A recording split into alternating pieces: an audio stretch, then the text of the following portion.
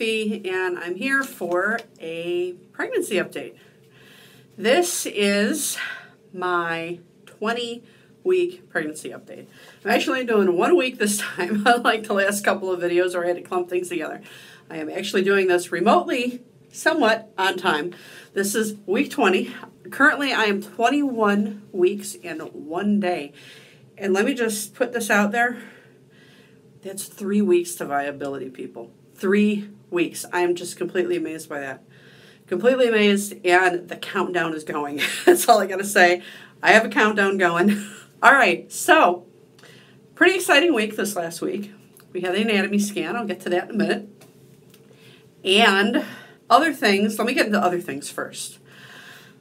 Not a lot has changed since my last update. It's only been 1 week. Most of the symptoms and whatnot that I mentioned in the last video are still kind of hanging around. Not too many, but all the stuff that I mentioned, like about the toothbrush and whatnot, yeah, all of that's still going on. We do have a couple of new things, though. First things first, the feet are officially swollen. I have been drinking water like crazy, and I have a little stool underneath my desk at work. For those of you who aren't familiar, I'm a programmer, so I sit down a lot during the day. I try and make sure I get up every now and then and walk around. But I also have a stool underneath my desk that I keep my feet propped up on and try and help with the swelling. It's not anything too worrisome. Like when you press on my feet, it doesn't pit. So it does bounce back, so that's a good thing. And for the most part, they're better in the morning. Like when I sleep at night, they seem to be better. Not always, but it comes and goes. It comes and goes. The feet are definitely swollen. The only crazy part about that is those of you who have known me for a while or have possibly watched my past Vedas know I am a shoe girl. And when I say I'm a shoe girl, I easily have shoes that number into the triple digits. And I can count on one hand how many of them fit. I actually have 0 work summer shoes that will fit my feet.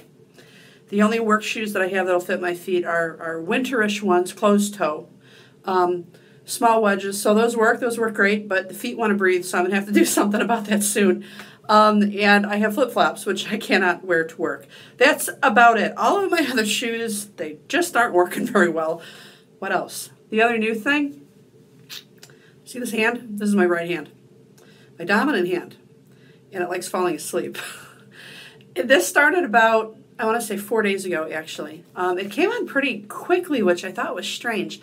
One day I got up and I was, getting ready for work, and I go to put my mascara on with the little makeup I've been wearing lately. I go to put my mascara on, and all of my fingers and my thumb start going all tingly. By the time I got the mascara done on both eyes, I couldn't feel the fingers. It came back quickly after I kind of shook it out and stopped holding onto the mascara and having my hand up here. The next day, it started to happen a little bit more often. It happened with the mascara again. It happened with the razor in the shower. It's almost like anything that I have to hold on to causes this hand to fall asleep. Following day after that, same thing. Razor and mascara, then it moved on to holding the shower head. When I tried to crochet, holding onto the crochet needle, I got by about 3 rows in my pattern. I couldn't feel my hand. So it is getting progressively worse, kind of quickly, actually. My chiropractor looked at it today, and he said, sometimes it just happens. Sometimes it's hormonal, or sometimes there's just a little bit of extra pressure laying on the wrong nerve. So I know there were people that I watched when I was originally starting out on YouTube. I believe it was Crystal that I watched when she was brewing up her 2 adorable twin boys. I think she got it in both hands. So I wasn't surprised. I was just kind of hoping that if it was going to do that, it was going to wait a little longer, because I'm a programmer, so it makes life a little more difficult. But we'll see how this goes. There were a couple instances already that, when I kind of held onto the mouse, it started to go tingly. I do have wrist protectors on my mouse pad and on my keyboard. I don't know what good that's going to do. So we will see. Hopefully it just, goes to the tinglies and it comes back when I stop doing whatever it is it doesn't like me doing. But like I said, it does seem to be progressing kind of quickly, happening more and more each day. So we'll see. We will see. Those are really the only two new symptoms. The other stuff is just repeats from stuff that I've said in the past. So moving on. There were two exciting things that happened this week. First one was my 20-week appointment with my new OB. And as it turned out, my OB got sick. And they called me about 3 hours before I had to go in. I was supposed to go at night after work. And they said, she's not going to be here. She is not feeling well. So they had to reschedule me for the following day. And I ended up seeing a different doctor. Now, I knew this was eventually going to happen. There's 4 doctors in this practice, 2 female and 2 male. My main doctor is female. And she had told me that later on when I get to like 32 weeks and I have to start going in every week, then they would start cycling me through all 4 doctors just so that I got familiar with everybody and they got familiar with me. Well, we started it now. Figured why not, because the appointment had to be rescheduled at the last minute. I will say the second doctor that I have now seen from this practice is just as nice as the first one. So I'm pretty satisfied with that. So far, 2 out of 4 are good ones. Really, really liked them. Answered all the questions that I had. Was really nice. Didn't try and push me out of the room. Didn't try and, speed up the appointment more than it needed to be. It was great. It really, really was good. So far, if I end up with either one of those 2 doctors when I deliver, I will be happy. So we'll see about the other 2. But I am having a really good feeling that all of them are probably pretty awesome. While I was there, I did mention the swollen feet, and they're really not worried because, let's see, in my first trimester, I'm not entirely positive how much weight I gained. It wasn't tracked too well by the IVF clinic. They figured, you're on all those fertility meds, that's definitely going to affect things. In my opinion, I think I might have gained like 8 pounds, more than I wanted to. I don't really recall changing anything about the way I was eating or anything, so I'm just going to chalk that up to the meds. But now, in my second trimester, I have gained 2 pounds so far, and they are happy with that. They think that's good. 2 pounds is definitely not showing any signs of water weight despite the swollen feet, so they were happy with that. My blood pressure is perfect, and I'm not dropping any protein in my urine, so they're not worried about the swollen feet. Just happens to some people. So hopefully all swollen things will just remain to the feet and the rest of my body will not get swollen and not end up with any worries for preeclampsia, at least not yet.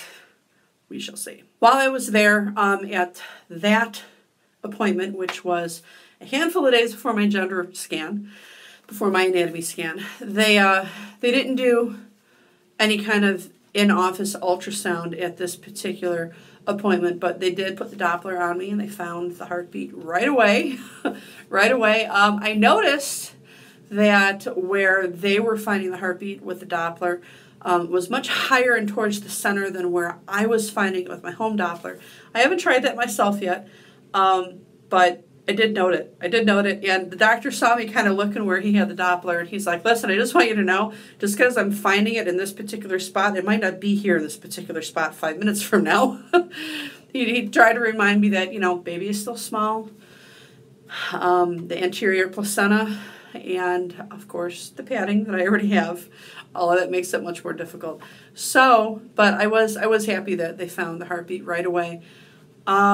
The Doppler he was using did not give him a beats per minute reading very well, again, probably because of everything that I just said. So he timed it manually and came up with still a heartbeat right around 160. So that's what happened at the 20-week appointment. But while I'm on the subject of heartbeats and anterior placentas and whatnot, movement, really not feeling a whole lot of movement still. was really hoping I'd start to feel more of it by now. I am occasionally having episodes where I kind of feel like I might have felt something, but still not entirely positive. Same thing I was telling you guys last time. That really hasn't changed. There were a couple of times where it almost felt like a very short-lived cramp, like, I don't know, maybe baby poked just the wrong spot. I don't know. But that's about all I have with the movement. I will say it is happening more and more often that my husband will put his hand on my belly and swear up and down that he is feeling stuff and describing it to me and saying, hey, I felt it right here, right this spot right here, and right on my hand, right in this part. And I don't feel anything. I don't feel anything on the inside. And I'm like, what is going on with that? I mean, is it even possible? Well, it just so happened I was watching a video from Daily Bumps, Missy Lanigan, and she had the same exact thing going on. And if I remember correctly, we're not that far apart. I mean, maybe half a week tops. But she was having that same exact thing, and she said she looked it up and found that sort of thing where being able to feel it, having a different person being able to feel it from the outside and you can't feel it on the inside is common, or it can happen with an anterior placenta. So, of course, wanting to look it up myself, I did, found the same exact thing. So I find that very, very interesting, that something moving around inside my body I can't necessarily feel, but someone putting their hand on my belly can feel it. That just seems crazy, but apparently it's definitely possible, and it has definitely been happening. When I told my husband that, he was like, see, I'm not crazy. I told you I was feeling something, and he probably was. So that brings us to the anatomy scan, the gender scan, whatever you want to call it. Oh my God, this was such an awesome experience. First of all, I was a big, gigantic, gooey mess. A big, huge, gigantic, gooey mess that day. The smallest thing could have made me start tearing up. And let me tell you, I did. We go in there, right? And you know, I'm used to going for ultrasounds at hospitals for not so good reasons. And when you're going for those kind of ultrasounds, they send you to the regular ultrasound area. Never been in the maternal fetal ultrasound area. It looks way different, let me tell you. The rooms are nicer. There's a big gigantic screen on the wall that you can watch everything that they're doing. They point everything out to you. They tell you everything that they're doing. You know, when you go to other kinds of ultrasounds, they don't like telling you anything until the doctor looks at it. So it was just so different, and it was pleasantly different. So, as I said, there was a gigantic screen on the wall. We could see everything that they were doing. It really is amazing what you can see. And when you've got someone pointing out what it is that you're looking at, it's just, wow. I mean, when they got to the heart, they started measuring the heart. You could see the 4 different sections of the heart, the pumps, and it was amazing. It really was. Measuring the brain, measuring the kidneys, measuring the bones, the head, all of that. When they got done with all those measurements, they did tell us that based on all those measurements, that at that time, which was last Friday, baby was 11 ounces. So I found that really interesting that they could tell that by the measurements. They did confirm the anterior placenta. That hasn't changed. It does slightly move, but you know, once it's anterior, it kind of stays anterior. And wiggler. We definitely had a wiggler. There was a couple of times where they were trying to get just a better view or a better measurement inside the heart, looking at valves and whatnot, and this baby just would not sit still. There was a point in the middle of the scan where it appeared that the baby kind of took like a 2-minute nap, which I guess is very common. They told us that most of the time in these scans, they find that a lot of babies, you know, they'll sleep for 2 minutes, they'll wiggle around for 2 minutes, they'll sleep for 2 minutes. So that did happen, and I think that helped them, but they still didn't get quite as clear as picture as they would like, more than likely because of the anterior placenta and everything else. But despite all of that, they were happy with what they saw. They said they didn't see any problems. The baby looked perfect. They did recognize the fact that I have MTHFR. And they wanted to tell me right off the bat that lately they've been having a lot of people with MTHFR, even a double copy of MTHFR like I do. And people seem to be doing better with it. So I don't know if it's the care or the medicine. I'm not on blood thinners anymore for it, but I am still on the baby aspirin. I don't know. We'll see. We'll see. But they did recognize it, and they did say that they were going to put in their report that they would recommend me coming back for 1 or 2 more. Normally, I guess you only, unless something is going afoul, normally I guess you only get 1 more after this. I'm not sure. I wasn't clear on that. But they made it sound like they wanted to suggest a couple more than normal as long as the doctor would agree with it, or the doctor thought that he or she agreed with the necessity, just to make sure that growth continued on and that there wasn't a problem with any kind of clots or anything anywhere blocking growth, which is what MTHFR can cause. Same thing with the folic acid. They did verify that they didn't see a cleft palate, didn't see any problems with the spine, didn't see anything that folic acid deficiency can cause. So that was awesome. So we'll see. My next appointment with the doctor is at 24 weeks. I believe it's June 30th. So I suppose at that point I will find out whether or not they're going to send me for extra ultrasounds or not. They really didn't seem worried. They just wanted to put the information out there. And, the cool part is the original ultrasound was done by a tech, and just a regular ultrasound tech for maternal fetal. And this girl was like an artist with some of the pictures that she was able to get and gave us, which I will insert in a minute. But after she was done, then the doctor of that area in the hospital came in and double-checked everything, so it was kind of like getting a second ultrasound. It was really cool. It was very thorough. They showed us everything. It was amazing. So, gender. Gender. Most of you know what I'm going to say. We still don't know the gender, and that's by choice.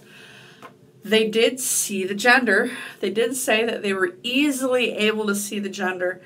The original tech said that she saw the gender while she was doing the other measurements and whatnot. She just didn't point it out to us.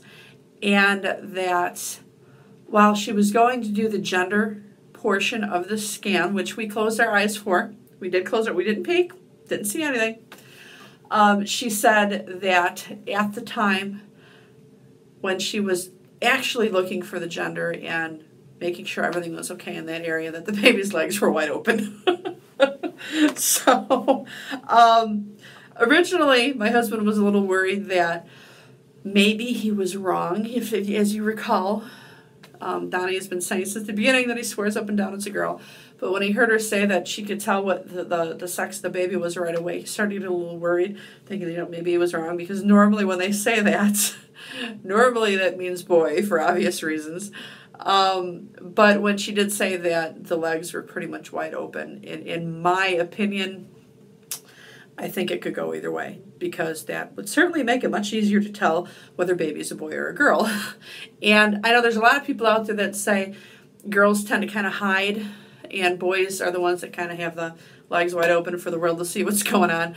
But like I said, this baby was moving. This baby was moving and wiggling, so I'm not really going to read anything into that either. So the gender party is Sunday. She did put a number of pictures. She said she was going to put a number of pictures into an envelope and write on there what it was, if it was a girl or a boy. And she was going to kind of draw on the picture so that we could tell what we were looking at. So that'll be interesting to see. We got out of there. We had the sealed envelope in our hands. We were both like, oh, really want to see this. Really want to see this. Let's get this out of our possession now before we're tempted. And Donnie actually delivered it, didn't look at it. And my cake baker posts on my Facebook wall that she was happy to keep the secret and that she wasn't going to hopefully not open up the envelope until it was time to start working on the cake. I found out later, I actually found out earlier, that she lasted about 20 minutes and she opened the envelope, so she's down this entire week. It's driving me crazy. It is driving me crazy, but I know it'll be worth it. A lot of people have said, oh my God, how can you do this? And I saw someone do a gender party with a cake I don't know, 2-3 years ago, and I just thought it was the cutest thing. And I said right then and there, I said, you know, if this ever works, I really want to do one of those.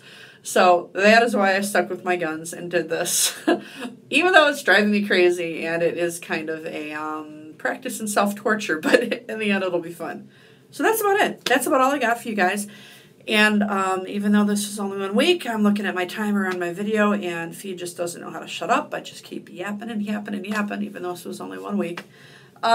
Friday, I'm going to get a pack of information from one of the nurses at my OB's practice that's going to have all kinds of information about classes and Lamaze and Bradley method and all that kind of stuff so that we can decide what we want to do. Gender parties on Sunday. I have not recorded a gender reveal video. If you recall, I said I wanted to try and do both a boy one and a girl one so that I'd have them edited and ready and I'd just be able to upload one right away so that you guys wouldn't have to wait. That is still my intention, but it's not done yet, so I got a lot of stuff to get done this week, including that. So be looking for that, hopefully Sunday night. Worst case scenario, we'll go with Monday. But I am going to try my best to get that up Sunday night so that you guys get to know not too far after the people who went to my gender party. So that's it. That's it. I'm going to put my book down. I'm going to stop talking. And I will talk to you guys next week. Thank you for watching. Thank you for supporting me. Thank you for subscribing. Thank you for commenting. I love reading the comments. You guys know that. Keep them coming. They make me smile. And to the rest of you, your time is coming. I'm still praying, and I'm still hoping for all of you who are still trying. Any of you who are going into a cycle, going into an IUI, trying naturally, waiting for things to line up properly for the right time, it's coming. Your time is coming. Do not give up. Don't quit trying. Because I almost quit. I almost quit. And if I would have never gotten here. So, don't stop trying. Talk to you guys later.